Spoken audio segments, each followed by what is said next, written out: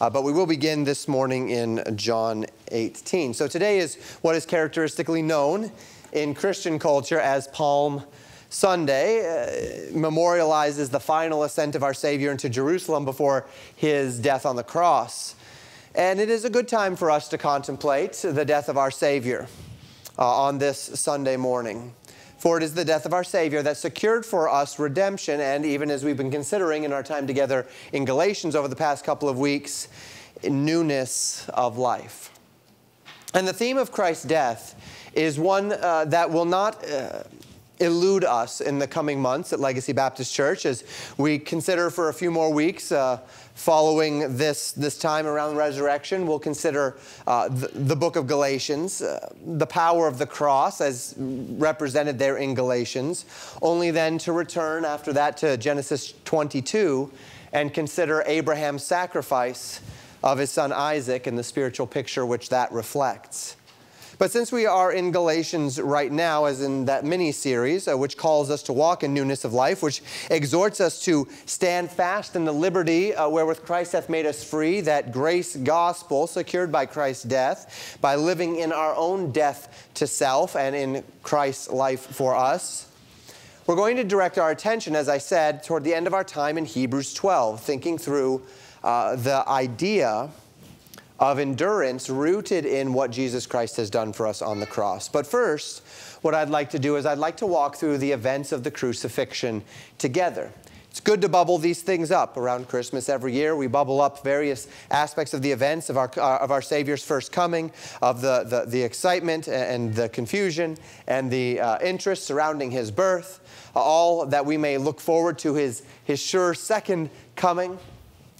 And it's good for us every year around this time of resurrection to think through in a formal manner our Savior's death, his burial, and then his resurrection. So you're there if you turn to John 18. And in verses 1 through 3, the Bible says this: When Jesus had spoken these words, he went forth with his disciples over the brook Kidron, where was the garden, into which he entered, and his disciples. And Judas also, which betrayed him, knew the place, for Jesus oftentimes resorted thither with his disciples. Judas then, having received a band of men and officers from the chief priests and Pharisees, cometh thither with lanterns and torches and weapons. So we pick up the narrative with Jesus in the Garden of Gethsemane. They had gone over the brook, the Kidron Valley, the brook Kidron, and they had gone into that area east of Jerusalem.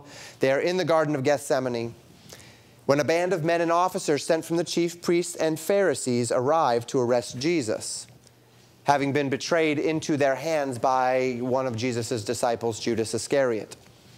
Jesus asks whom they are seeking, and when they answer that they are seeking Jesus, the Bible says, Jesus said to them, I am he, after which they fell backward upon the ground. Having then established Christ's identity, the Bible tells us that Peter drew his sword and swung at the head of the high priest's servant, a man named Malchus, cutting off his ear. Jesus stayed Peter's hand, telling him that is not the spirit of what they are doing at this time. He heals the man, returning his ear to its rightful place. The men then took Jesus, and the disciples all fled, save for Peter and John. Thus we skip to verse 13 of John 18, where we read this: And led him away to Annas first, for he was the father-in-law to Caiaphas, which was the high priest that same year. So Jesus is first brought before the father-in-law to Caiaphas, a man named Annas. They were sort of co-regents as high priests at the time. And Peter stood outside the door, the Bible says, listening from afar, in intended anonymity, refusing any true association with Jesus. Now this did not work, the Bible tells us. Peter ends up denying that he has any association as the people seek to recognize him. Isn't that the man that followed Jesus? And Peter says no. He ends up denying the Lord 3 times, just as Jesus said he would. And when he realizes what he had done, when he realizes that he had denied association with the Lord after having said not long ago that he would never do such a thing, the Bible says Peter went out and he wept bitterly. Now, before the high priest, Jesus was questioned about his person and his doctrine. We see Jesus' response to that in John 18, beginning in verse 20. The Bible says, "And Jesus answered him, I spake openly to the world. I ever taught in the synagogue and in the temple, whither the Jews always resort, and in secret have I said nothing. Why askest thou me? Ask them which heard me what I have said unto them. Behold, they know what I said." So Jesus speaks to his message, and he says, there's nothing I've said that's been in secret.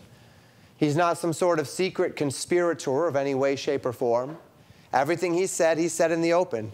He said, you don't have to ask me what I've said, as if somehow it was said in the dark corners where only I would know what I've said. You can ask anybody. You can go into the synagogues and ask the synagogues what I say, because I've said it in the synagogues. I've said it publicly. There's nothing here that is a secret. Jesus was led from the hall of Annas into the hall thus of judgment, which was a Roman court. The Jews would not follow him into that court because it was the Sabbath day, and to do so would have defiled themselves before the law on the Sabbath in the time of feast, and thus they would not have been able to participate in the various elements of the day. So they did not follow Jesus into said court, and Jesus was taken to stand before Pilate. Pilate asks the priests for the accusation against Jesus, to which they said, if he weren't a bad guy, do you think we'd have brought him to you? Not a particularly clear accusation, just, hey, he's here, we've brought him here, we accuse him, that should be enough for you.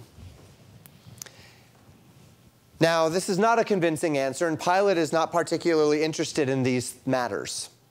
He tells them, go judge Jesus according to your law then. Go take him and do your thing. If you're not going to actually accuse him before me, if you're going to play games with me, I don't want to have to mess with it. You go take him and you go do what you want with him.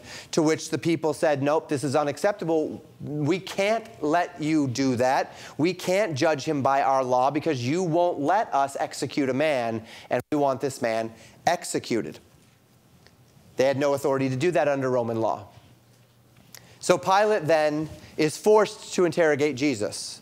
The leaders in Israel want this man dead. They cannot do it themselves, so they bring him to Pilate. Pilate has to be the one to do it. Pilate can't even hear an accusation, so now he's got to interrogate Jesus to see if he can figure out what's wrong and why it is he's there, of which we read in verses 33 through 40. Then Pilate entered into the judgment hall again and called Jesus and said unto him, Art thou the King of the Jews? Jesus answered him, Sayest thou this thing of thyself, or did others tell it thee of me? Pilate answered him, I a Jew? Thine own nation and the chief priests have delivered thee unto me. What hast thou done? Jesus answered, My kingdom is not of this world. If my kingdom were of this world, then would my servants fight, that I should not be delivered to the Jews. But now is my kingdom not from hence. Pilate therefore said unto him, Art thou a king then? Jesus answered, Thou sayest that I am a king. To this end was I born, and for this cause came I into the world, that I should bear witness unto the truth. Everyone that is of the truth heareth my voice. Pilate saith unto him, What is truth? And when he had said this, he went out again unto the Jews, and saith unto them, I find in him no fault at all. But ye have a custom, that I should release unto you one at the Passover. Will ye therefore that I should release unto you the King of the Jews? Then cried they all again, saying, Not this man, but Barabbas. Now Barabbas was a robber. So Pilate is relatively disinterested in this whole affair. He asks about Jesus' political ambitions. They say that you're a king. Are you a king? To which Jesus makes it clear that his ambitions are not rooted in some sort of vulgar coup or political overthrow, that he is there as an emissary of and a representative of truth. And Pilate gives that famous line, that line which pervades the consciences and consciousness of so much of our society today, the question which roots itself in the hearts of so many, what is truth? Can I know truth? Is there even such thing as truth? Pilate is just as dissatisfied with this conversation as he is with anything else that he's seen in that day. And so he returns to the crowd where he states plainly he found no fault in Jesus. Of course, the crowds are outside. They will not come into the court because they will not defile themselves by being in a Gentile court on the Sabbath day. And he says that he finds no fault in Jesus. And he asked them whether that he would have them released. He's been arrested. He's been arrested lawfully, not lawfully in the sense of under proper charges, but lawfully in the sense that the system has been gone through. He is now under arrest. He says, would you all, in that I find no fault in him, like me to release this man? That was a custom on the Passover, that they would release one man of the Jews who had been arrested. And the crowd refused this part, and the Bible says.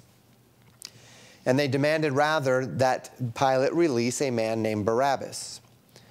The Bible calls him in John 18, verse 40, a robber. Matthew calls him a notable prisoner.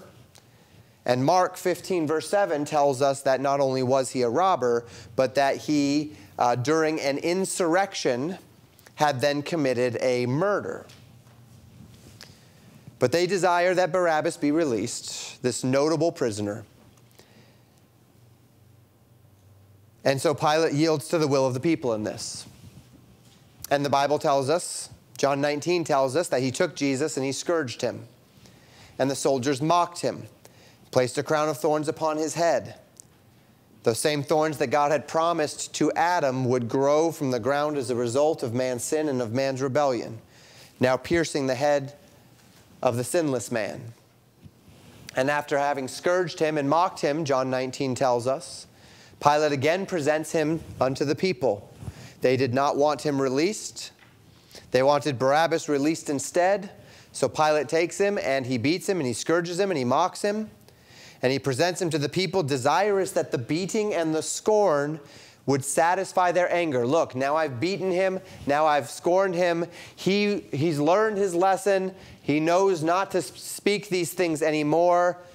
That should be enough, but it was not enough. And this is where things get very interesting between Pilate and Jesus. We pick up in verse 5 of John 19. Then came Jesus forth, wearing the crown of thorns and the purple robe, and Pilate saith unto them, Behold the man. When the chief priests therefore and officers saw him, they cried out, saying, Crucify him, crucify him. Pilate saith unto them, Take ye him and crucify him, for I find no fault in him. The Jews answered him, We have a law, and by our law he ought to die, because he made himself the Son of God. When Pilate therefore heard that saying, he was the more afraid. So he, again, has been somewhat distant from this whole circumstance. The Jews are angry at him. Their accusations are ambiguous at best. He questions. He finds nothing wrong. He says, should I just release this guy? The crowd says, no, release Barabbas. So now he's got to do something with this guy, Jesus. And so he scourges him and he beats him. And he shows them, and he's got the crown of thorns, and he's got the purple robe, and he's been mocked and, as a king. And Pilate says that should be enough, and they say, no, we have a law. By the law he should die. And then they say, because he made himself the Son of God.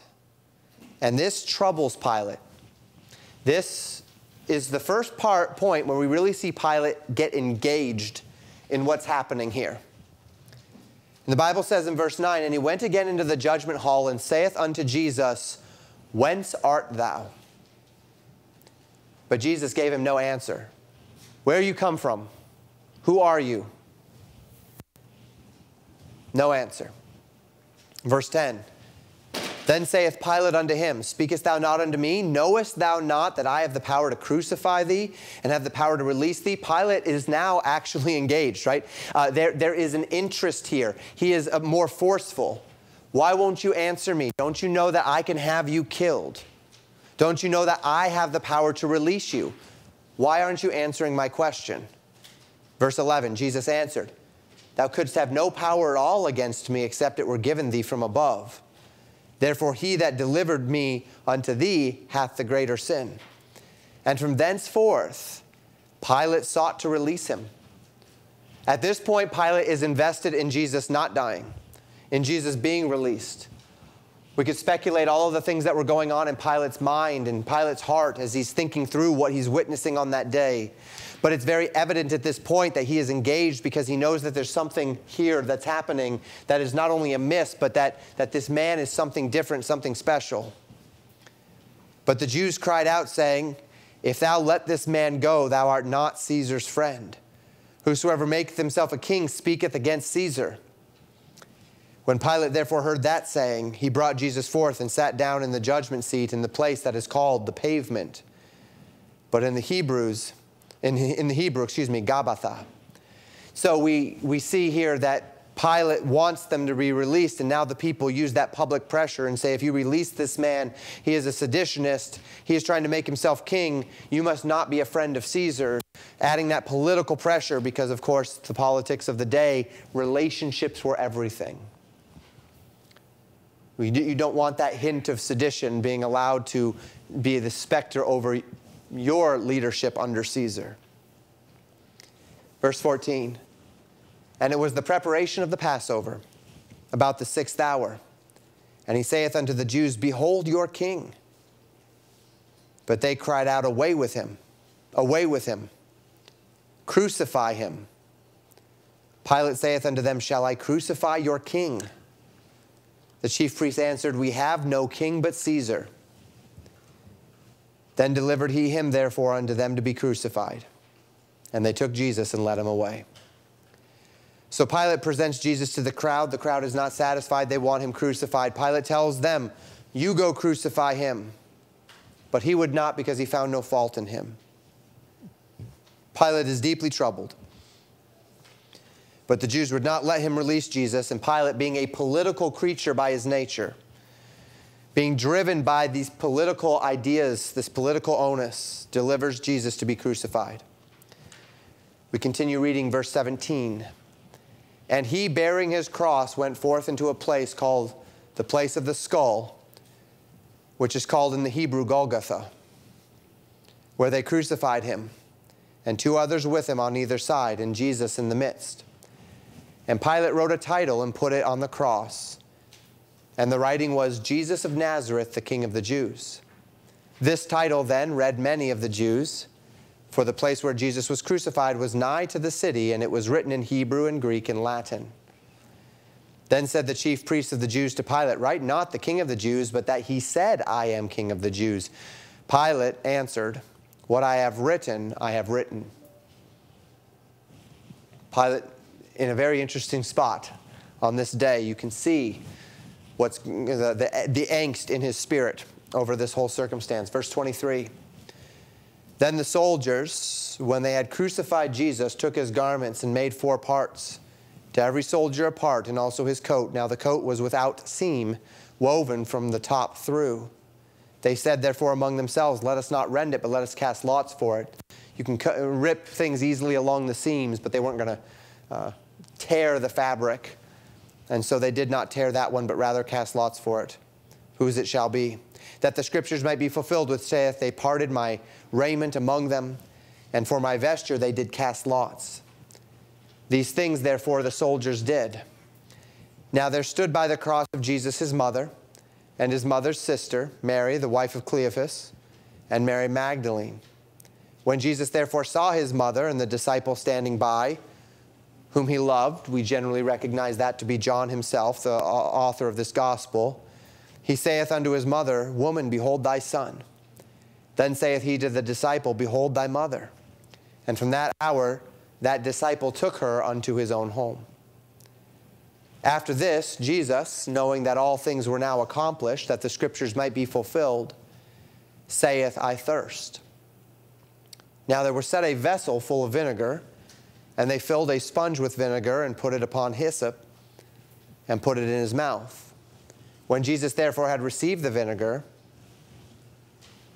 he said, It is finished. And he bowed his head and gave up the ghost. So Jesus is crucified. 2 others with him, 1 on either side, Jesus in the midst. The soldiers cast lots for his garments. Jesus' loved one watched as he died.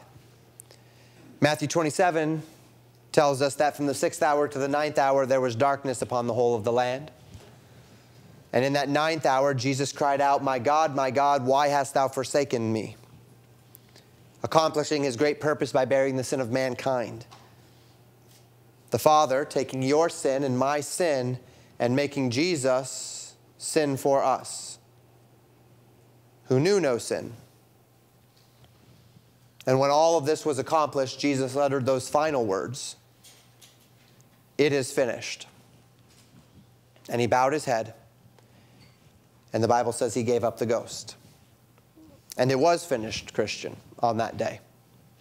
And it is finished, Christian, on this day. That's what we've been learning about in Galatians, isn't it? It is finished. Jesus finished it on that day. Jesus bore your sin on that day. Jesus took it all upon himself on that day. And on that day, it was finished. When Jesus says it is finished, he means it. It is finished. And so we have the very somber account of our Savior's death for the sin of the world.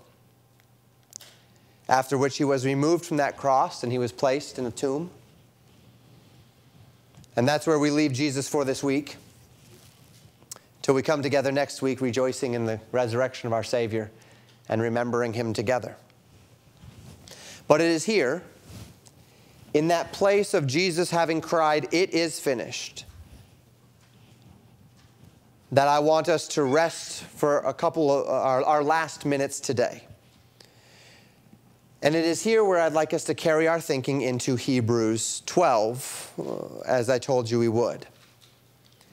Hebrews 12 comes, and this might surprise you, but Hebrews 12 comes after Hebrews 11. Hebrews 11 is that great chapter in our Bibles on faith, right?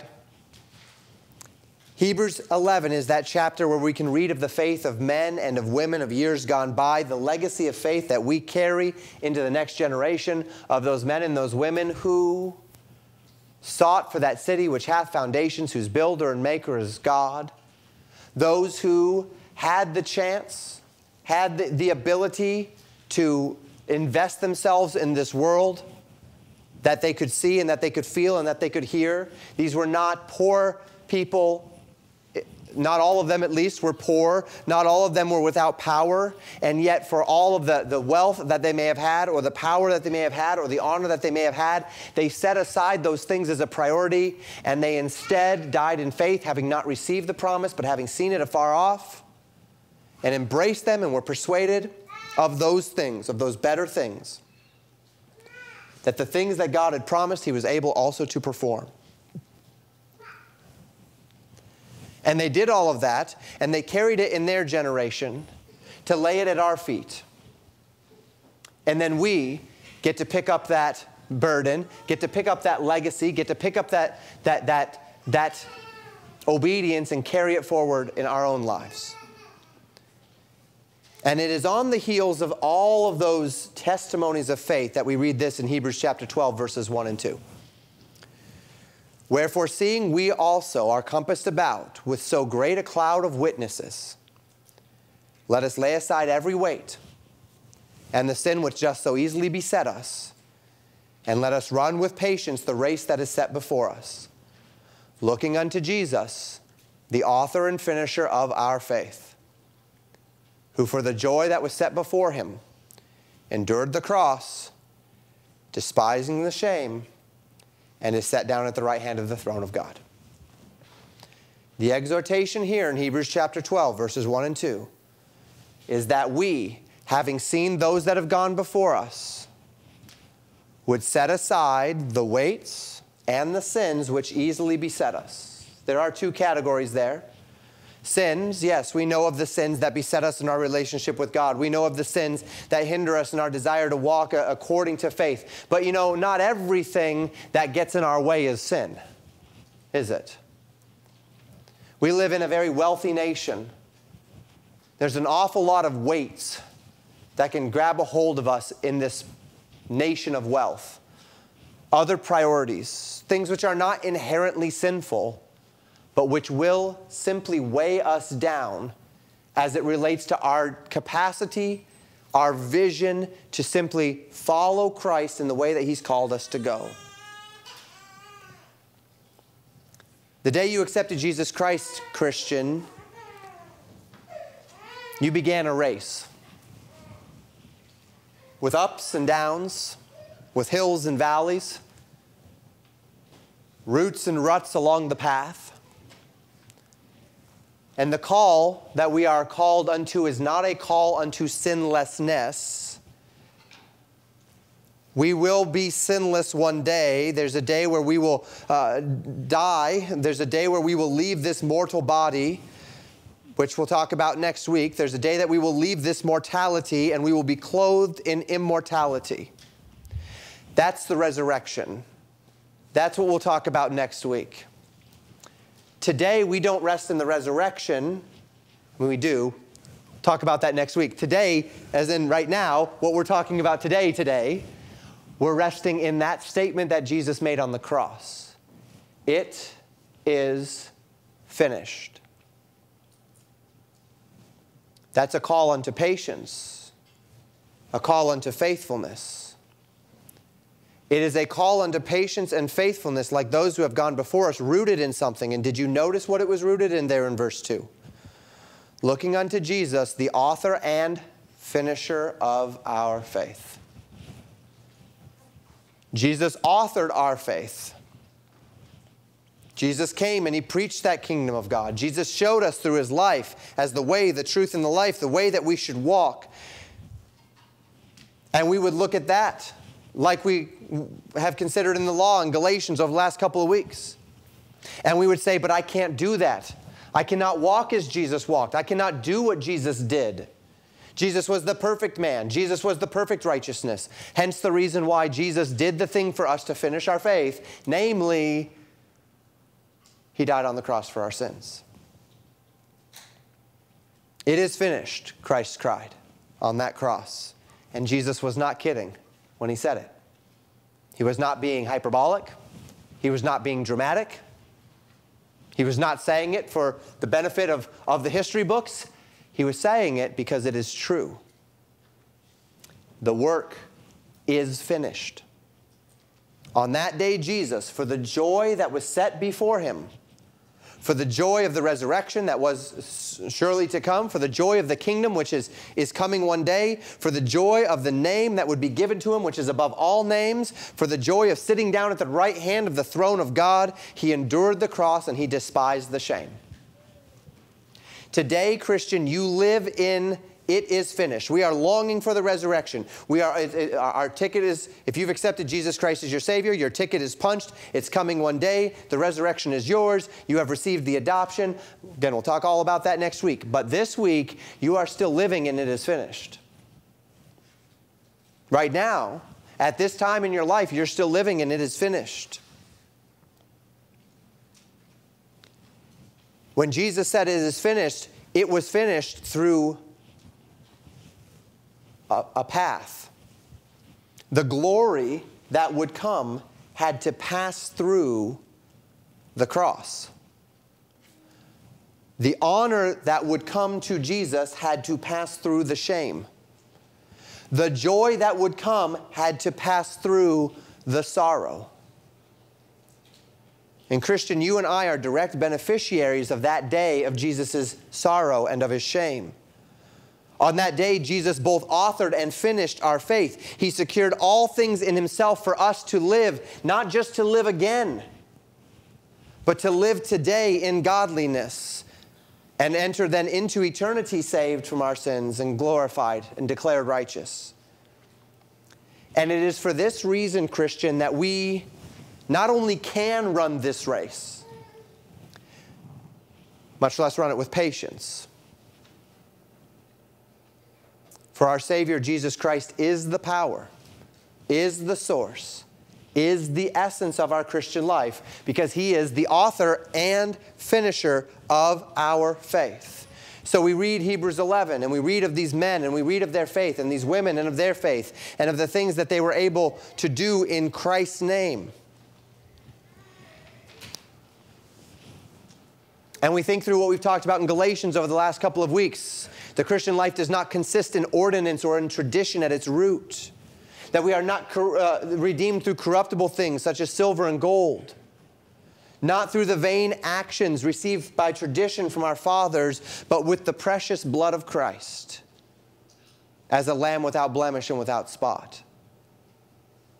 And when you see that and you know that, Christian, Christ's sacrificial love for you, when you see him walk through the pain and the sorrow and the shame in order that he may cry out in that day, "It is finished." When you understand what happened on that day, when you understand that Jesus bore your guilt on that cross, on the day that, and then you understand what happened on the day that you received that gift by grace through faith unto yourself. It is then, it is in that place that you stand ready for the exhortation to run the race with patience, to follow in the footsteps of those who have gone before you. Lay aside the sin. Lay aside the weight. Those things which would otherwise so easily beset us, so easily knock us off course, so easily redirect our thinking and our lives. And run the race with patience. Verses 3 and 4. For consider him that endured such contradiction of sinners against himself, lest ye be wearied and faint in your minds. Ye have not yet resisted unto blood, striving against sin. Jesus endured so much that you and I might be redeemed.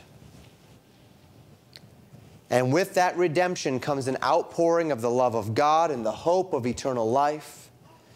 But until the day that we step into that hope, until the day that we step into that eternity, Jesus told us in John chapter 16, verse 33, "In this world ye shall have tribulation. But don't be weary and faint in your mind, Christian. Your struggle against sin has not taken you where Jesus' payment for your sin took him. You have not resisted unto blood, striving against sin." The call into obedience is a call that is fraught with struggle. Struggle against temptation towards sin. Struggle against the weaknesses of the flesh that would compel you, again, even to be distracted by those things which are not sinful. As Paul would say in 1 Corinthians, "All things are lawful unto me, but all things are not expedient." Our struggles with frailty.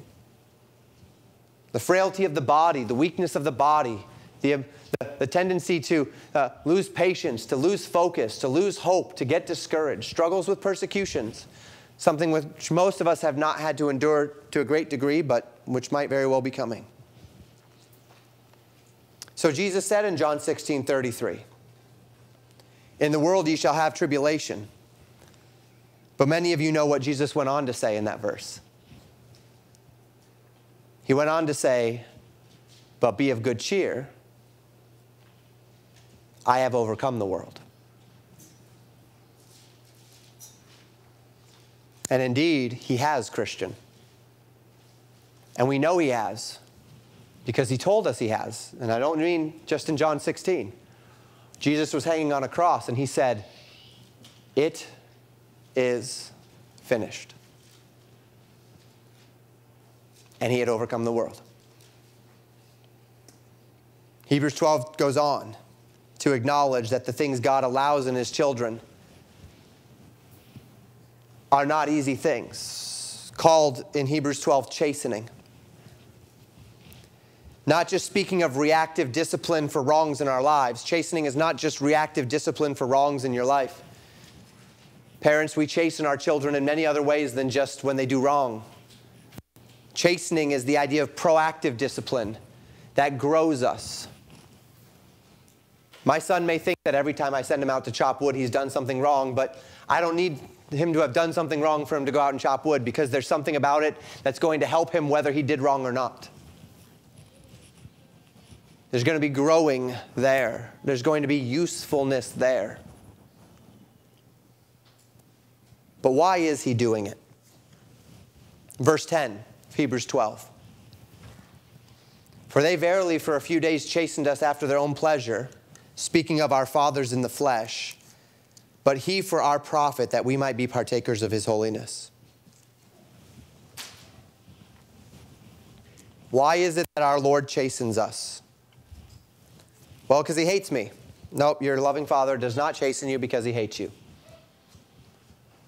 Because he's displeased with me. Jesus said it is finished on that cross. It is finished, Christian. Why does he chasten you? Because he wants you to be a partaker in his holiness.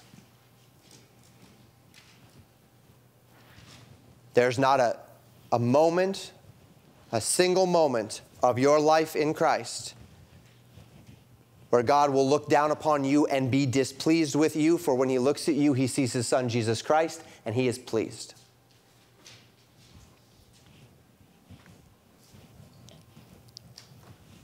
But he does want you to grow. He does want you to be a partaker of his holiness. He does desire that you would be brought to that place of the image of his Son, Jesus Christ. And because you are his child, he will not settle for anything less than that. Because to do so would be not to love you. He loves you too much to not direct you in the way that you need to go.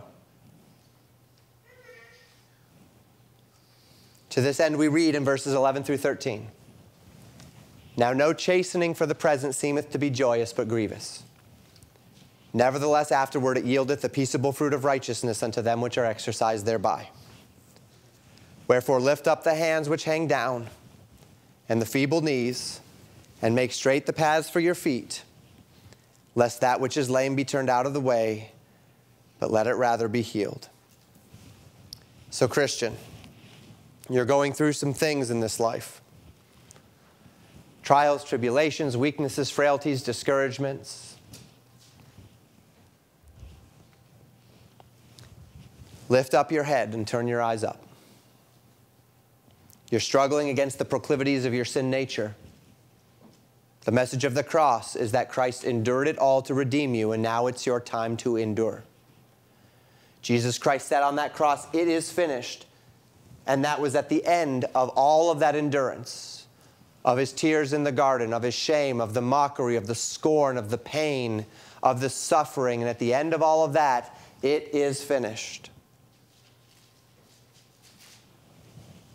And the Bible says that as we go through our time of being called unto faithfulness in this world of sin, and of this world of sorrow, and of this world of difficulty, and this world of temptation, as the weights and the sins that lay upon us seek to draw us away from the Lord, and we try and endeavor to stay close to him, we do so in the shadow. We sang this morning, I take, O Lord, thy shadow is my abiding place. Or, O cross, I take, O cross, thy shadow is my abiding place. We abide in the shadow of the cross, and we recognize that Christ endured those things, and now it's our time to endure, but with this hope that Jesus already said, it is finished. Which means we are not enduring as a means by which to earn God's favor. We are not enduring as a means by which to gain our heavenly home. We have gained that in Christ already. We endure that we might be a partaker in his holiness. So don't give up. Keep the faith. Don't give in. Run with patience. It hasn't killed you yet. Be faithful. You're facing tremendous trials in your life. The message of the cross is that Christ endured all to show you his love, and now it is for you to rest in his good intentions toward you, so don't give up. Keep the faith. Run the race with patience. Live that crucified life in Christ, which we live by the faith of the Son of God, who loved us and gave himself for us. And now it's finished, and you are living in the shadow of that finished work. So we take one step at a time, one day at a time, as good and faithful servants of our Lord Jesus Christ. And this is what Jesus died in order to enable us to do, Christian. But all the more so, this is what Jesus' finished work on the cross compels us unto. if he has given all for my redemption, if he has finished the work, and then he has brought me into that redemption to then finish that work in me, let's let him. It's fitting, is it not? That if I look unto Jesus, the author and finisher of my faith, who for the joy that was set before him endured the cross and despised the shame, that I then would rest in the shadow of that cross and give my life, which he has redeemed from sin and hell, back to him in the manner in which I live it. So you're tired.